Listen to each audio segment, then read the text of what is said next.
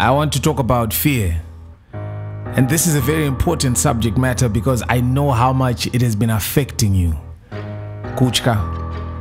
We live in a world where almost everyone, I say almost because I know there are some who have mastered their fears, but almost everyone is afraid of something. A lot of people are afraid of being broke. A lot of people are afraid of being rejected. A lot of people are afraid of falling sick one time. A lot of people are afraid of dying. So many people live in the fear of death. But the human being was not designed or created by God to live in fear. This is why you would find that a lot of times when God would speak to his people, he would first say, fear not. Actually, there is a research that says in the Bible, the phrase fear not appears 365 times, which is to say, for every single day that you live on this earth in a year, there is an assignment, an instruction, and a reminder for you to fear not. But why is God so concerned about our fear? Saying Marani you know, at one point he was talking to Joshua and he says, be strong and be of good courage. God can only say that if he knows that there are things that will come your way that will try to rob you of your courage, things that will try to rob you of your strength and make you weak and make you afraid. But the moment you start living in fear, you abandon your faith. And listen, God cannot operate outside of your faith. The Bible says, without faith, it is impossible to please God. And here's the interesting thing about fear. Do you know that fear is actually a form of faith? Oh yes, you heard me right. Fear is actually faith that is working in reverse. Fear is actually faith in the power and in the ability of the adversary. So this is the reason why God is a big problem with you being afraid. Because he is saying, the moment you are afraid, you are casting a vote of no confidence in me. You are saying, I'm not able to take care of whatever is worrying you and stressing you. You are saying, I'm not able to defeat the enemies with you and for you. And you are in fact placing a lot of fear in the ability and in the strength of the enemy that is fighting you. Because think about it.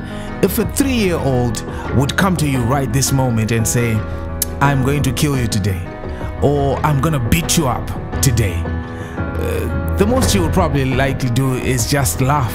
You will laugh it off.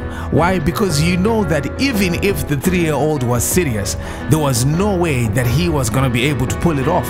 If he was going to attack you, you would be able to stop him without any much effort. But if somebody, maybe your size or bigger than you, came to you and said, I'm going to beat you up later today because of what you did, fear would grip your heart. Why? Because you have confidence in his ability.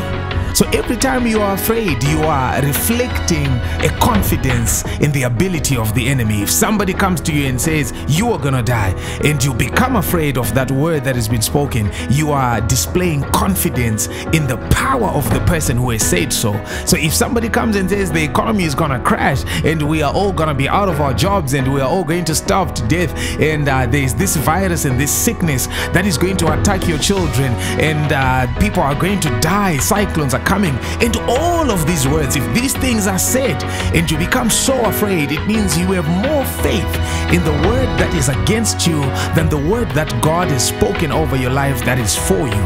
This is why God is such a problem with fear. So every time, even when an angel would appear, they would say, fear not.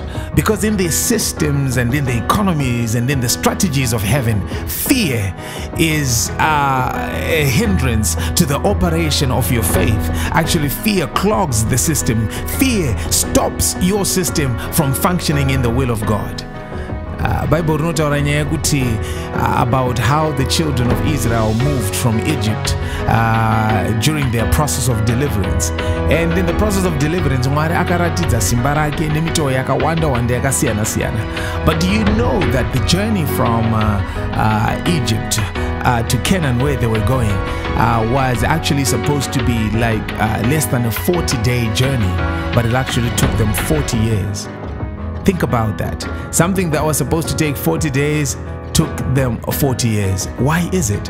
Now, if you read the scripture, you will find that God, as he was directing the children of Israel, Mwari aita achivanzvengesa nedzimwe nzira, aita achivatenderedza nekuti kune dzimwe nzira Mwari dzaaiziva kuti if these people get to that place, because of their fear of war, their fear of fighting, and their fear of enemies, they are going to turn back and go back to Egypt. So God, knowing the hearts of his children, knowing that these people have fear, they are afraid of facing the enemy, I would rather delay them and take a longer route. Ndovatenderedza zvangu nekuti uko kunenge kwakati pfave, vanombosanganawo nenzarawo nezvimwe izvo zvidiki izvo, but havana muvengi anotyisa wavasingagoni kukurira wavangasangane naye. Saka nekuti iyi route yatiri kufamba nayo haina zvichavadiscourage, zvichaita kuti vadzokere, regai tiende, even though it's going to take longer. So think about the number of things. When I read this, the revelation I had reminded me about a time when I started driving. I remember I did not have the confidence. You know, you are afraid.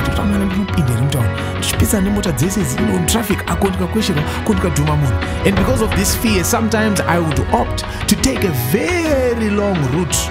And I would take maybe 45 minutes, somewhere that was supposed to take me 15 minutes. Why? Because kusina traffic, kusina danger,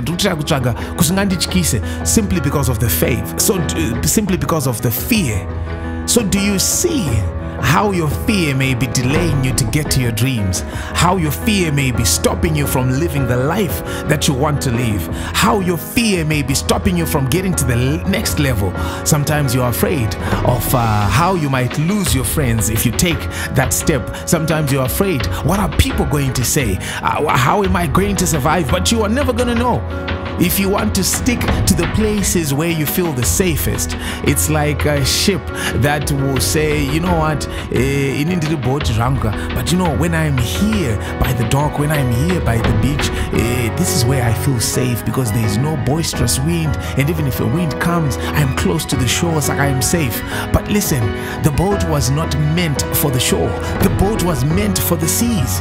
So the boat must say to itself, whatever will come will find me in the middle of the storm, because this is my destiny, to take people from here and to go to the other side.